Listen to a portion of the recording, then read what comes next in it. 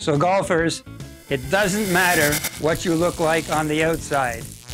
Visualize the skeleton inside you for this golf swing. All your levers and flexible joints are your internal machine parts that allow you to emulate a wheel-turning machine. You need to think of yourself as a piece of machinery that's going to be moved to a job site. And that job site is where the ball is lying on the ground. Your body is a mechanical structure that is going to turn a wheel.